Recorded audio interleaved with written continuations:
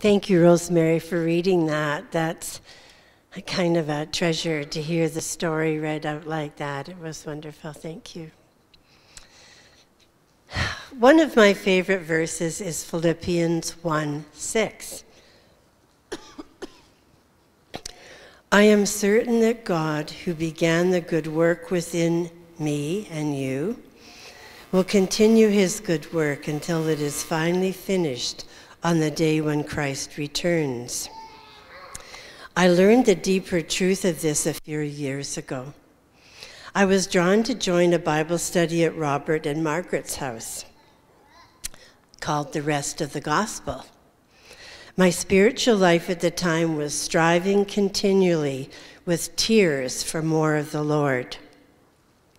A deeper, more meaningful walk. I just could not get enough. So the Holy Spirit filled up the word for me.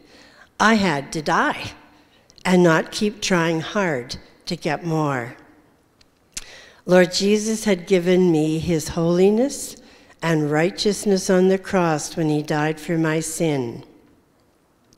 Dying to my will, my selfishness, my independence was a whole new problem. I had dozens of well-thought-out arguments about that, but because I'm his workmanship, I eventually got there through lots of prayer for his transformation of my heart.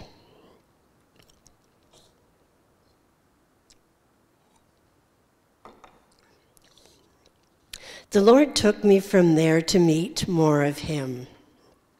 Again, through the word, I came upon the statement, I am one with him. It came as a Rhema word. What does it mean? Who is he that I am one with him? Looking at him face to face, I realized that what I was seeing in him was rather like a picture, one-dimensional. I needed to see it in greater depth. I started to meditate more on him. A little later, Holy Spirit broke through, telling me that Jesus is the bridegroom and I'm the bride. I responded in surprise and dismay. It was okay for the word to say such a thing, but when it became personal, it was something else. Not believing I was hearing it right, I asked for a sign that this was in fact Jesus who was talking. Instantly, I remembered the story of feeding of the 5,000. That story's always bothered me because after they were fed, the next day, Jesus is talking to them about he's the Messiah, and they said, oh, well, show us a sign.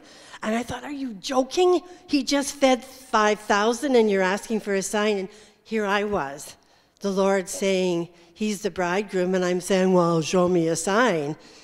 And I was convicted.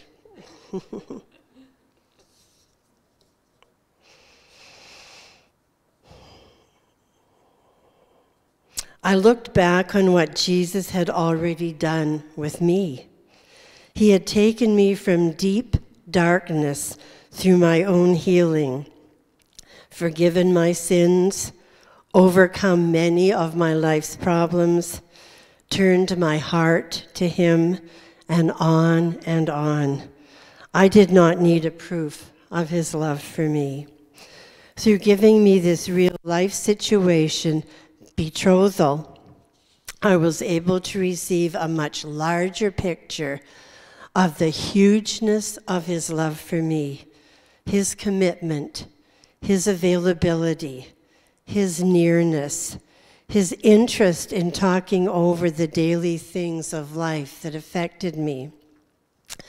I am so glad that I am his and he is mine. Thank you.